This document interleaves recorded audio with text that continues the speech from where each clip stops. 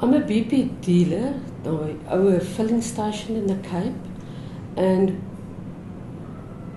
we were talking about financing a filling station for women.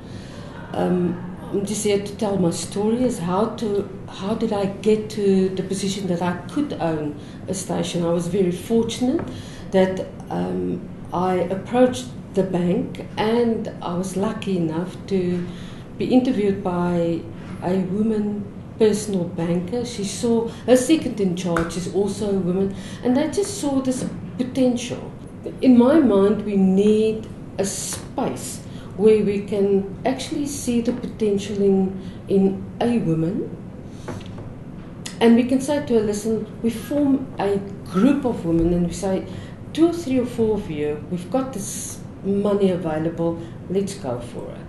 And then we buy the second station and the third station until 3 stations is bought, and you can split it and everyone can have their own station.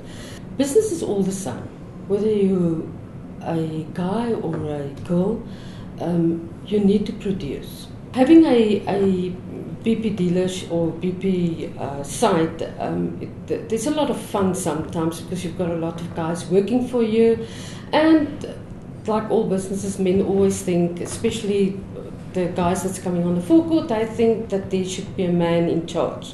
So something will go drastically wrong, and they will approach me and scream on me and say, go and get your owner or go and get the manager.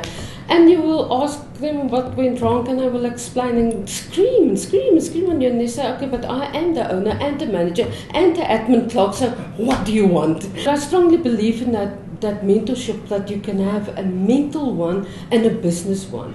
And if you can't find a business mentor that's a woman, go to the guys. They've got the experience. Go and pull from experience. Don't be scared to ask, because that's another problem that we've got. As women, don't want to ask.